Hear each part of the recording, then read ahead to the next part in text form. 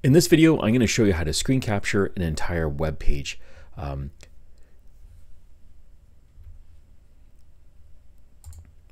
Commonly, people will use something like the snipping tool where you can just capture a section of a page. But if the website is actually fairly long, but if the website's actually pretty long, you're not going to be able to capture the entire thing very easily. There is a built-in tool within Google Chrome that will allow you to do it in one shot, and I'll show you right now. The first thing that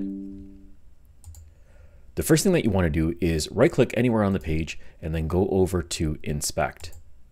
This is going to open up a dashboard on the side, and what we want to do is select this little icon over here in the top left-hand corner that sort of looks like a laptop and a phone.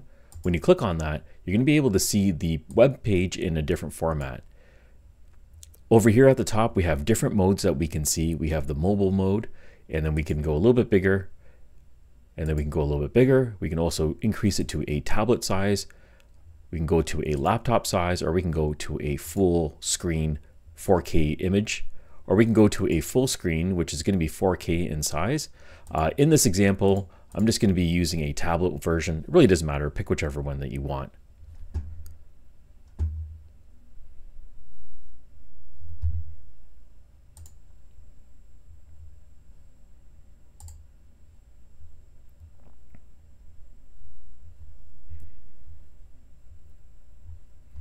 So you're going to be taking a look at the site the way it is and preview the site.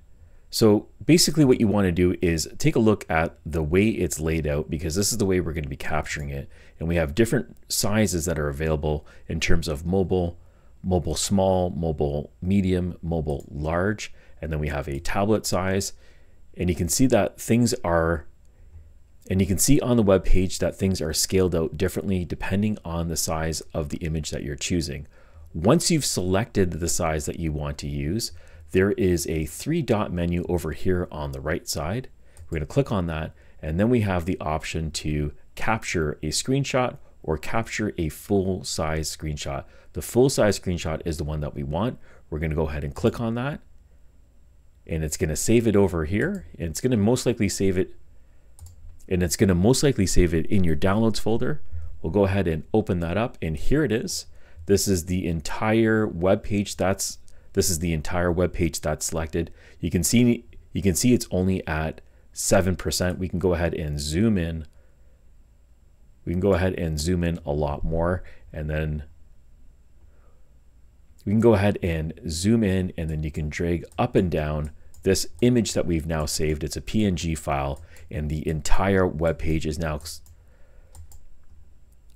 You can go ahead and zoom in, and this entire web page, everything on that web page is now captured in one image, and that's how you do it. Hope you found this video useful. If you did, please smash the like button. Subscribe for more. Thank you for watching. Catch you on the next one.